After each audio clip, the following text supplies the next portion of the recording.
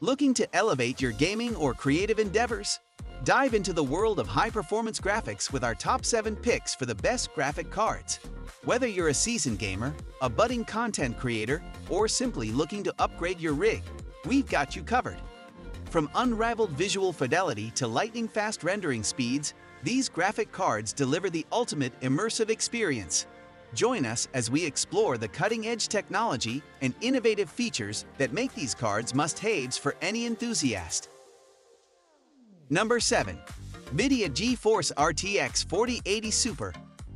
While the RTX 4080 Super doesn't impact performance greatly over the RTX 4080, it is considerably better value for money. It's more affordable while delivering that all-important performance boost, despite it being small. If you want a 4K graphics card under $1,000, the RTX 4080 Super is a great choice. But if you want the best of the best, you'll have to splurge on the 4090. Still, sticking with the 4080 Super, you're going to be pleasantly surprised by its performance. Running AAA titles in 4K achieves consistently low FPS and maintains cool temperatures. There's also little margin for error when it comes to power draw if this is a concern for you. Ultimately, if you want a reliable 4K GPU that is incredibly powerful but doesn't peak over $1,000, the RTX 4080 Super is going to be your best bet. Number 6. NVIDIA GeForce RTX 4090. The NVIDIA GeForce RTX 4090 is the graphics card you get when you'll accept no compromises. There is absolutely no contest when it comes to raw GPU performance, especially at 4K with ray tracing. The RTX 4090 is packed with a mind-blowing 16,384 CUDA cores and 24 GB of video random access memory, which will not only play all the best PC games now, but those for years to come. The huge amount of video random access memory is also a huge boon to creative professionals. If you have to do a lot of work in Adobe Premiere or Blender, this is the graphics card to beat. At least unless you want to drop thousands of dollars on a pro GPU. One thing to be aware of with the NVIDIA RTX 4090, though, is the power requirements. This baby is rated for 450 watt, so you're going to want to pair it with one of the best power supplies. Number 5. MSI Mech Radeon RX 7600 OC. Not all graphics cards require you to spend a small fortune. Just look at the Radeon RX 7600, which sets you back under $300 and delivers solid gaming performance. In this day and age, that's an impressive price, especially for those building a budget PC. It's also more compact than many graphics cards and needs just one 8-pin connector, so it's bound to fit in almost any build. Is the Radeon RX 7600 a good 4K option? No. But the graphics card still proves highly capable when 1080p gaming. Now, it isn't going to shine in full HD all the time, especially if you're playing games that use a lot of ray tracing effects, like Cyberpunk 2077 or Hitman 3. However, ray tracing is technically supported thanks to the card's Radeon DNA 3 architecture, even if it's probably best to keep it off. Number 4. XFX Speedster Merc 310 RX 7900 XT. The AMD Radeon RX 7900 XT has a confusing name. The next higher-tier Radeon card is the 7900 XTX.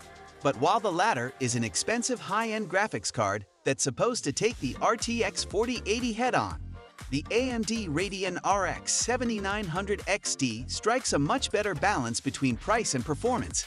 This graphics card can easily power any PC game at 4K 60 FPS. There are plenty of games where the AMD Radeon RX 7900 XT manages to match the performance of the much more expensive RTX 4080 at a much lower price. And while the Radeon RX 7900 XTX is a bit more powerful than this card, it's not by much.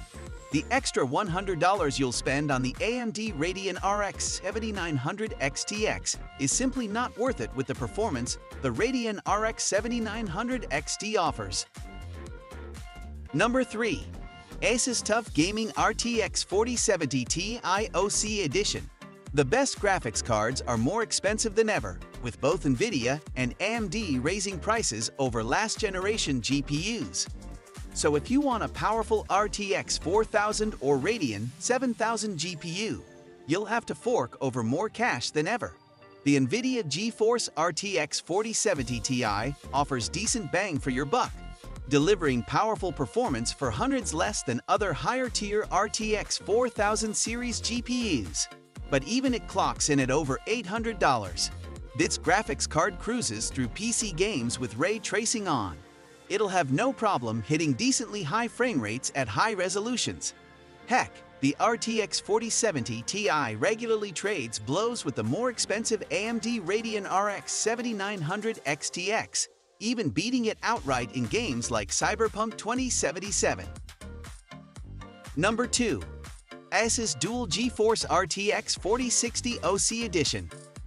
NVIDIA has finally delivered a more budget-friendly card in the GeForce RTX 40 series lineup with the RTX 4060. Costing around $300, depending on the model you buy, it delivers a decent performance upgrade from previous generations and includes Deep Learning Super Sampling 3.0. That technology helps increase frame rates using AI and 96 4th-gen tensor cores for better game rendering, which is especially helpful in open-world games like Elden Ring. Given the NVIDIA GeForce RTX 4060 is an affordable option for your gaming PC, you'll want to stick to 1080p gaming on this card. It still manages 60+ FPS at that resolution in most cases, but with only 8 GB of GDDR6 VRAM, there's some stuttering at certain moments.